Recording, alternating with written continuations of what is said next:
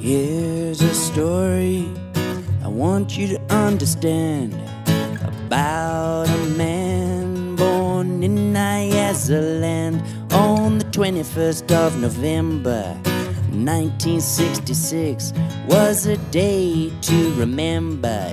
Ian Morgan joined the mix. He was a young boy in Limby, coming up with a scheme. He wanted to fly in the African sky, being a pilot was his dream. Flying high in the sky, that's where he wanted to be. Nothing was stopping this guy, the Malawian Crocodile Dundee. 'Cause he's a bush pilot, flying over the trees, singing, "When you're coming home, Shamwari." Loved by many, it's plain to see, always saying, "Have a cold one for me." So he set out and became what he wanted to be, flying all over Africa for the tobacco company. He had a heart of gold, it was plain to see, saving animals young and old that were treated badly. Saved a snake, a lemur, and a puppy in his plane.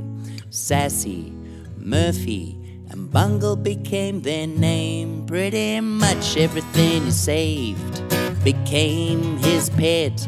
But Ian will tell you straight, his biggest asset, Monica Potter, the girl of his dreams. He's sure glad he's got her. He always says many sweet things about her and his family. To him, they're number one. In fact, he's currently in Dubai, flying co-pilot with his son. 'Cause he's a bush pilot, flying over the trees, singing, "When you're coming home, Shamwari."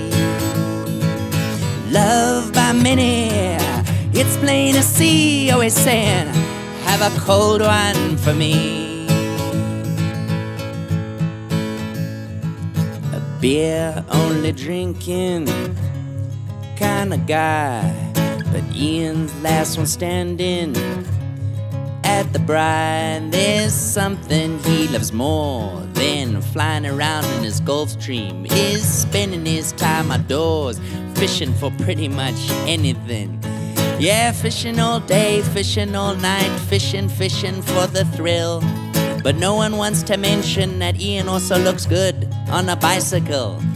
So through this song, I hope that you guys fully understand a little bit more about this legend from Nyasaland.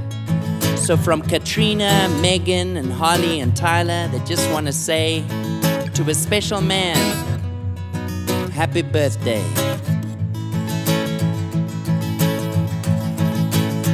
'Cause he's a bush pilot, flying over the trees, singing, "When you're coming home, Shamwari." Loved by many, it's plain to see, always saying, "Have a cold one for me. Have a cold one for me." Yeah, he's always saying, "Have a cold one for me."